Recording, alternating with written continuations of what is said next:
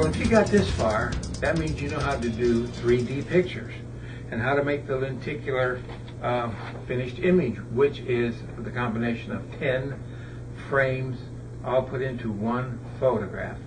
Now, you might not be able to see it, I'll get a close-up on it, but there are lines along the edges and the top. That is your registration lines. That's how you're going to put the lens, which is here, onto the picture and line it up so that you get the right 3D depth. Okay? So, first of all, I want to talk about the lens here. This is a portrait lens, since this is a portrait picture. And the way you can tell is the lines always run vertical. So if you were going to order this, you would order an 8 by 10, 8 by 10. If you were doing a landscape, it would come this way. The lines would still run vertical, but you'd order a 10 by 8. So that's the way they factor in the sizes. And the lines always have to be vertical. You cannot put this on a landscape. You will get no 3D whatsoever. So anyway, what I wanted to show you is how to register the lens to the picture. Now this is a more closer picture. If I tilt it up like this, can you see it better? Here's the registrations lines. Now on the software, you can have as many lines as you want as you need. When you first start out, you're going to want more lines because you're learning how to do this. I only use 2 lines or no lines. Okay? So right now, this has got, I think, 5 lines in it, so it's going to be a little bit easier to register when you first start out to have more registration lines. What I'm going to do is, I'm going to attach this lens to this picture. One thing to keep in mind too, you'll notice, well, you probably already noticed this, but the final print is blurry because of all these lines. It's the same as if you were watching a 3D in a movie theater and take off the glasses, it's blurry. But here's your goal. Your goal is to put this lens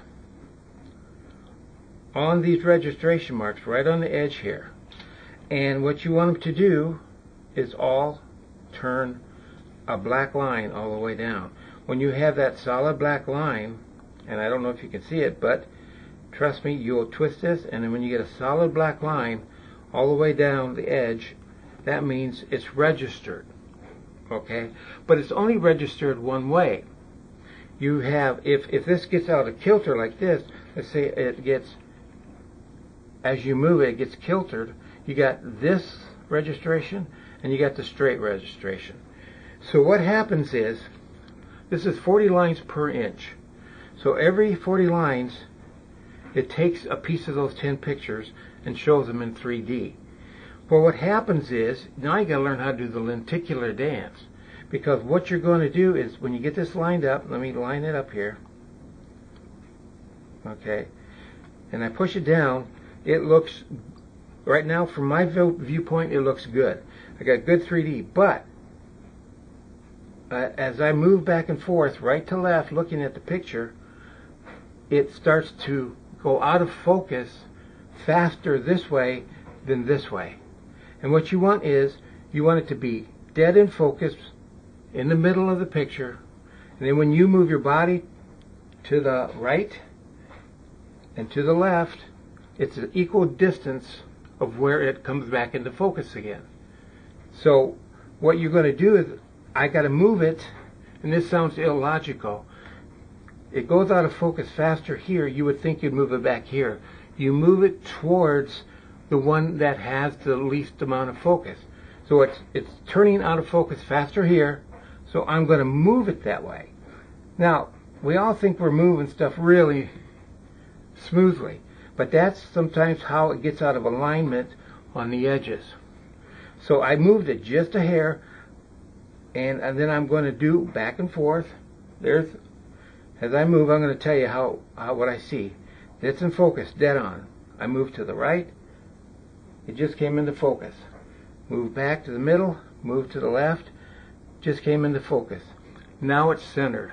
I can now attach the lens to this picture and know I've got good 3D, and that you will see it dead on, it will be in focus. Because what it's doing is re-registering, so that as you move, or as somebody looking at the picture moves, it refocuses again. In the movie theater, you sit in one seat and don't move. But in real life, on a picture on the wall, you will move. So it re-registers back into 3D.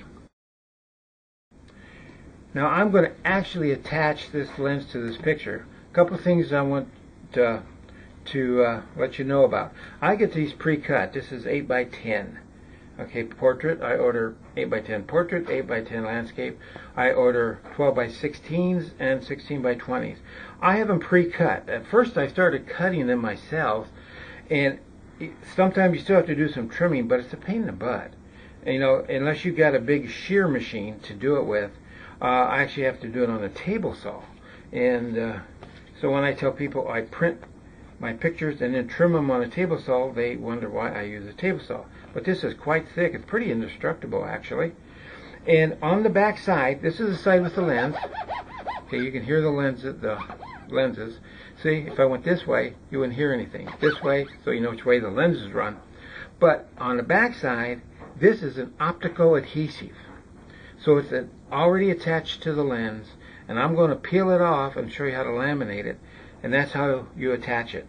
So I have the lenses pre-cut and adhesive attached, so I don't have to do that later on, because it's, like I said, it's a waste of my time. Now, before I can attach this, I have to score it. For me to score it, just use a regular box cutters, and what you want to do is score it not very big. I probably got less than 1/4 of an inch here I'm going to score. And you think you can't go straight, but it's amazing how straight you can go, and it don't matter if you go off. So this is scored, and what it is, you're cutting through this protective coating here down to the adhesive, and I'm going to peel with my fingernail a piece of that back and make a little flap, because when I put it on, then I'm going to pull on that flap and take it off. And you say, well, ain't there going to be a line right here? Yes, there's going to be a line right there, but what it's going to do is get hid by the frame, and you won't see it very often. And put it strategically on the picture, because what most people, if you put it at the top, it'd be more visible than if you put it at the bottom. So I got the little flap right here, and now I'm going to re-register, make sure it's in focus, equal distance, and then attach it. Okay, so we got this score, our little pull tab, and we're going to re-register it to the picture. Now, one of the things, since this is cut to 8 by 10, I'm only taking the least amount of these black lines, registration lines, as I can. And a lot of times I'll just move it over to get it off the registration line, so it's almost a perfect 8 by 10. And as you move it over, you can see it go out of focus and in focus. I don't know if you can see that, but I'll move this here. Can you see that? Mm-hmm. Okay. So I'm going to put this back. I still want an 8 by 10 as close as possible with the least amount of lines, but I need them to line it up. Okay. Then I'm going to push it over, and then I'm going to, this is my head moving to the right. There it goes. To the left. It's a little bit, comes faster on the right, so I move it over to the right. Always head towards the side that comes out of focus the fastest. Okay. Okay, there's one. Okay, that's pretty straight. But I got bad focus here. And that's because my lens got crooked when I pushed it. So I'm going to push this corner up, and you can watch it bring these leaves up here into view, into focus, because sometimes when you push it over, you'll push it over not straight. You think you are. Okay, so after I did that, I'll readjust. Okay, everything's looking good. Right there, everything is in perfect focus right in the middle. I'm going to go to the right. I'm going to go to the left. Okay, it's equal. Now I'm going to try and do this with the camera to see if you can see the change from right to left. So hold on a second. Okay, I'm going to hold this down and have the camera person see if we can see this shift. Okay, we're in the middle right now. Go left. There you go. It popped right there. Go back. Pop. Go right. And then go back to the middle. That's a lenticular dance, but you're doing it with your face or your head, and you move back and forth to make sure you got equal distance before it turns out of focus. Okay, let's register this and attach it. Now, keep in mind, you got to keep the paper clean in the back of the lens. You don't want anything on it that drops on the picture, because a little piece of dust can look like a mountain under these lenses. And many times when I've had to trim stuff and I'd come back in, what I didn't know was a little piece would drop out of my hair from when I was trimming, and you don't see it, and boy, it looks like Mount Everest fell on your paper. So anyway, I'm going to re-register this line, okay, and then I'm going to check it. There's right. See, it goes. I want to get it off these lines as much as possible. So when I trim this paper off, I got an 8x10 that gets hid. If there's a little line on there, no big deal. Okay. Again, I'm going to have to adjust this top because it got scooted over when I pulled it over. Okay, right there it looks pretty darn good. I go to the right. It focused really fast, not fast on the left, so I got to go to the right.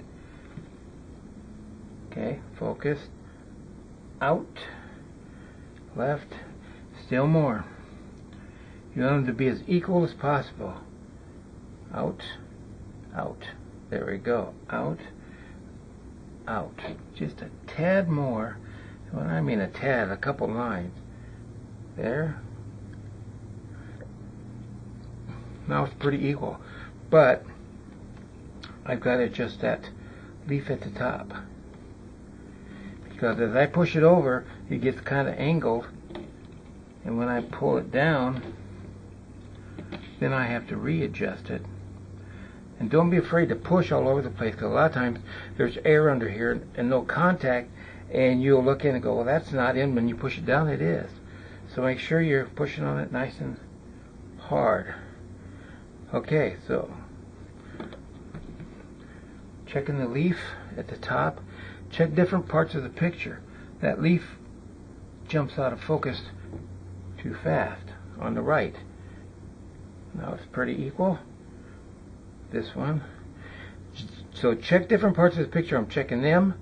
They are the focus, but you don't want this to be out either. So make sure you're getting an equal distance of this focus back in on the whole picture. Now the leaf is just about right. How is the dog and the guy? Good. So all we do now, we pull the little tab that we created, we put at the bottom. So we just pull this little tab. And if you want to make sure, you want to readjust, do one thumbprint in the middle. Then you can readjust if you need to. But once you go like this